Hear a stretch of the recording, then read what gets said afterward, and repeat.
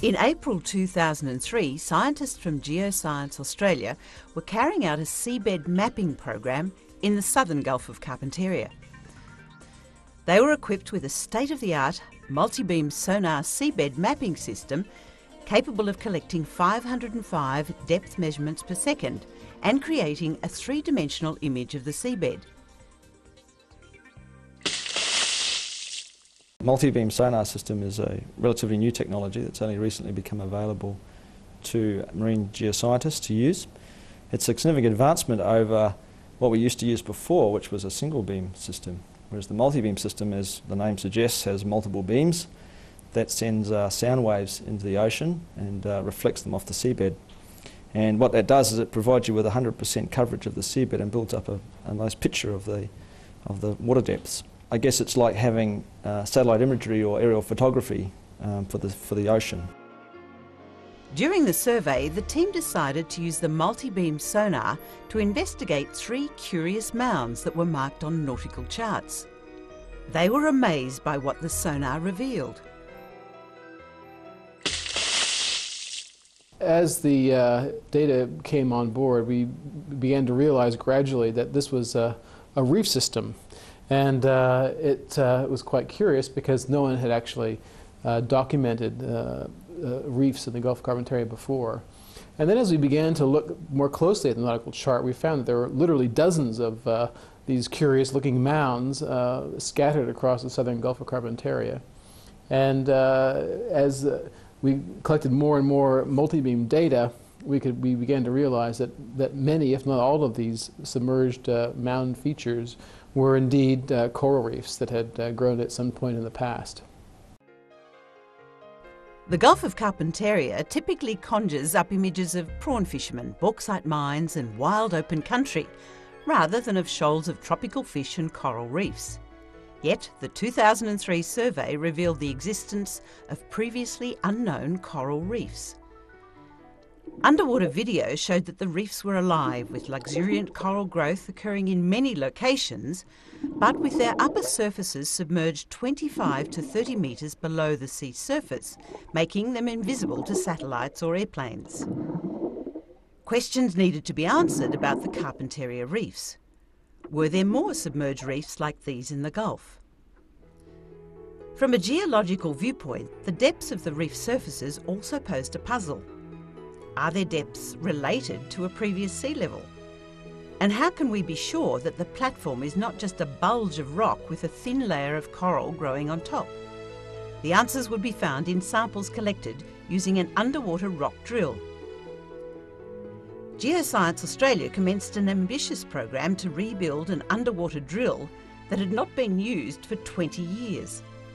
On March the 23rd, 2005, a second expedition equipped with the drill sailed from the port of Weipa and headed into the southern Gulf of Carpentaria.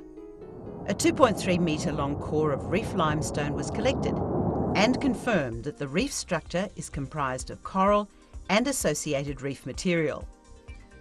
Over the next 3 weeks, the drill was successfully used 46 times in water depths of up to 50 metres. As a result of its work, Geoscience Australia's second expedition to the Gulf of Carpentaria confirmed the existence of a new reef province in Australia's north, extending over 400 kilometres along the southern Gulf and comprising as many as 50 separate reefs. And the reefs are still alive. Coral, fish, sponges, starfish and soft corals live in abundant profusion over these reefs. We were actually able to look at the reefs with underwater video footage as well as taking samples with the benthic sled, and this brings back a whole wealth of new information about the types of organisms that live on the seafloor. Now, around the reef sites we took about 11 different benthic sled transects, so both on the reef and at sites around the reef, and we had a biologist on board and they found 175 different species just from those 11 sites on and around the reef, so it was staggering.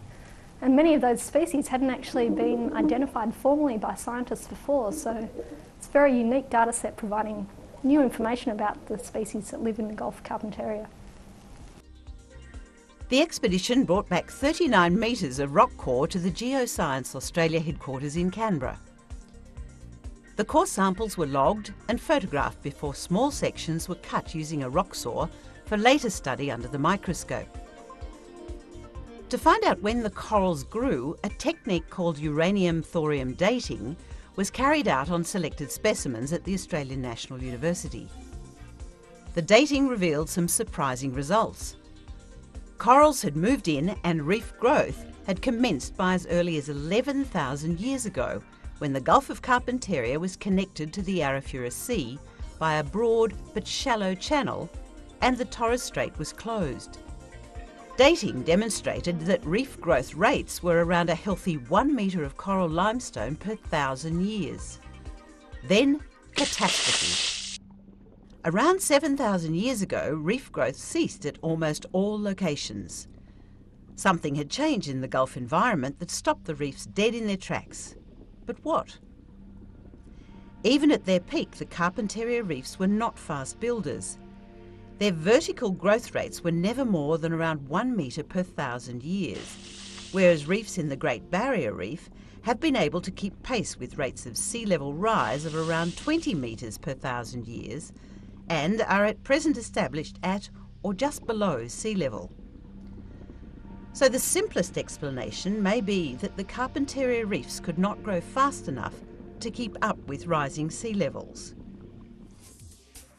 The lessons learned from the discovery of the Carpentaria reefs have broad implications for coral reef science and environmental management. Submerged reefs could be widespread and common in the tropical waters of northern Australia. No doubt more will be found now that the necessary technology exists. Such reefs take longer to recover from human disturbances than sea surface reefs, and this has implications for their protection and management now and into the future. And since coral reefs are among the most species-rich ecosystems on Earth, the Carpentaria reefs and their abundant biodiversity need to be included in environmental plans for the region and protected for future generations.